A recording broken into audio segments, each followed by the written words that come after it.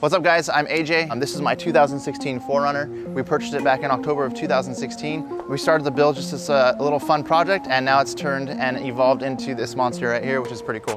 One of my favorite things that I've done is the OEM audio system. The reason I say that is because I used to be in the background of audio and I used to sell hi-fi equipment. The sound that I actually get out of this is pretty impressive for what it is. It's perfect for my travels. I can't put a big subwoofer box back there, and for what this is and how it's tucked away and the clean sound that I got out of it, I'm stoked on it. You would never be able to turn it up to like 55 and just be like blasting down the freeway with the windows down and have clear audio. You just can't do it. Now I can. It's definitely one of my favorite mods I've done to the truck. So I first heard of OEM Audio Plus back in 2017, Long Beach Toyota Fest, I believe it was.